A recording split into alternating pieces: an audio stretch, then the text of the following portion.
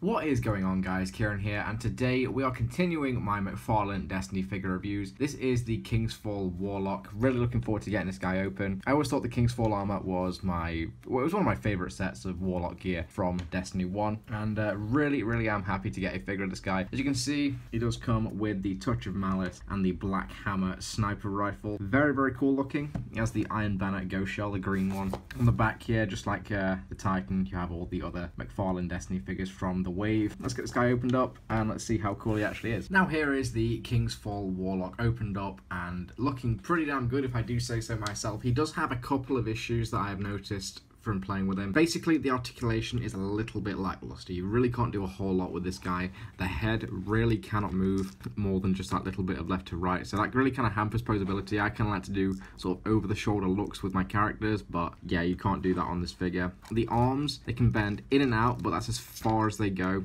Or you can kind of get them up there a little bit, but I really don't want to break this piece here, so just be careful with that. And then these elbows, really can't do a whole lot. That's the entire range of motion from the elbow, and you can kind of rotate it sort of, you know, left and right, but again, you really don't want to force it. And the hands have the same issue that I had with the Titan. They are really like stiff, and it's really hard to put the weapon in his hand. And also, you can't get him to sort of hold the Touch of Malice with two hands, which really bugs me. It's like they gave him a sniper rifle, but you can't get him to hold it with two hands. Like, really? Why? Taking the Touch of Malice out. Let's get these weapons off him just so we can see them. So the character, get this off. He is very cool looking though, I will say that. The articulation is basically the only gripe I have with the figure. Everything else is pretty much stellar. I really like this guy. He is unbelievably well detailed. You can see with all these sort of hives sort of kiting. Very cool looking. I love the helmet. I've always loved the Kingsfall helmet. I was never lucky enough to get it for my Warlock, but really did like the Kingsfall helmet. Love the whole chest piece here, the cloak. There's some nice purple accents throughout the cloak. That is very cool looking.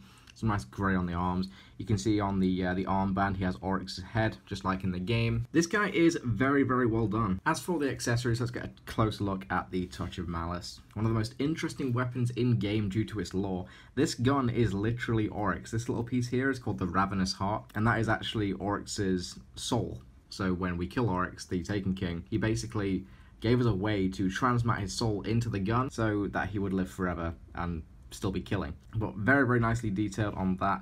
Some nice little bits of orange and gold throughout the shroud on there. Nice little bayonet, very cool looking. So yeah, that is rather nice. And we also have the Black Hammer, or the Black Spindle, whichever one you want to call it.